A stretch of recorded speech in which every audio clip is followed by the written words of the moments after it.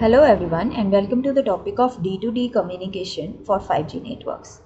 In this we are going to discuss about device-to-device communication for 5G networks. Device-to-device communication procedures is a new dimension in mobile environment, and it is the data exchange process between physically neighboring devices. So, to achieve an effective utilization of available resources, reduce the latency, improve the data rates, and increase the system capacity, D2D communication utilizes nearby communication devices. So, these D2D communication, it is considered to be a promising technique, and it will allow mobile devices to communicate with one another directly without going the access point or the base stations. With device-to-device communication, the end users will be able to benefit from a number of services, like public safety communication in case of infrastructure damage as well as proximity awareness. In the future, D2D may even allow users to experience benefits in terms of smaller communication latency, increased data rate, and reduce the energy consumption. So the potential gains in this, it include capacity gain, user data rate gain, and latency gain. It implies new challenges for device design, interference management, security, mobility management, and other aspects. The success of D2D largely depends upon various scenarios in which users in the proximity communicate and applications which are developed.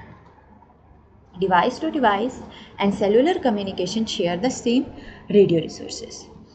The network controls and optimizes the use of resources for both cellular and D2D, which results in enhanced performance and quality of service. It is being specified in 3GPP release and focus on public safety application and proximity-based services. How it helps for 5G networks. Device discovery. So the device discovery process occurs when the devices transmit a discovery signal through a base station to discover the neighboring devices. Device discovery procedure can be divided into centralized and distributed device discovery. For the centralized device discovery, a centralized entity will assist the devices in discovering one another. It usually at an access point or a base station. Here, the base station need to acquire specific information like channel condition, power, interference control policy, which depends upon the system prerequisite. The full or the partial participation of the base station during this discovery depends upon various protocols.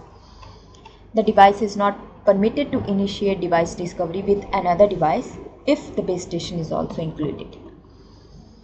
The base station facilitates all the discovery signals among each device. In order to start this discovery process, the device uses the discovery signals that has been transmitted by base station and transmit back to the base station. For distributed device discovery, they have permission to discover other devices without including the base station.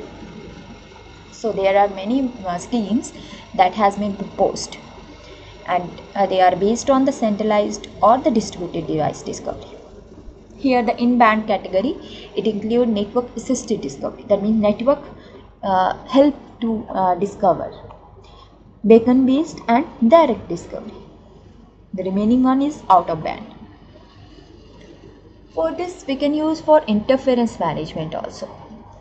So it is also major weakness which affect device to device communication. Coexistence of this and D2D pairs, centralized units and D2D pairs that use the same resources, that leads to interference issue. So interference avoidance techniques are used to avoid interference between D2D links and cellular links. Here the system checks the antenna combinations whether it is able to eliminate the crossbar interference and then applies a bucket-based degree of freedom. The proposed interference avoidance mechanism works by prohibiting the interference from transmitting a signal around the D2D receiver. These coordination schemes have a significant advantages in band D2D communication. For the centralized interference coordination scheme, this involves monitoring from the base station. For the decentralized interference coordination scheme, DIC, the monitoring from the base station is minimized due to participation of these nodes in the coordination mechanism. So this is about D2D. Thank you.